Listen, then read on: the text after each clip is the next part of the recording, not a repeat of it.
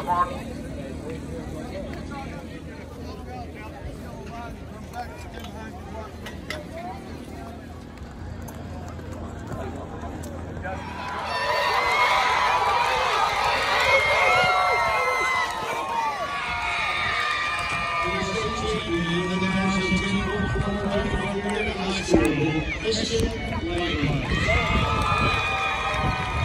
Please give another round of applause to his fourth career as a trellis and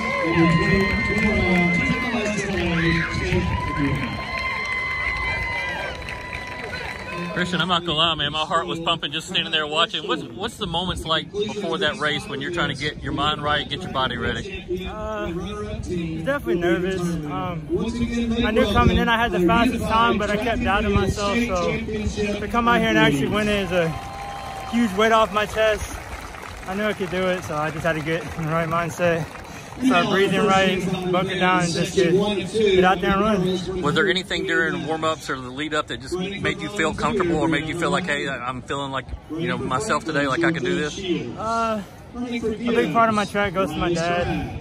He's helped me out a whole lot through the whole process. I probably wouldn't have won if it wasn't for him. He calmed me down. He told me I'd be all right. He gave me breathing techniques. So all my effort and everything, I'm doing it for him. What's next for you?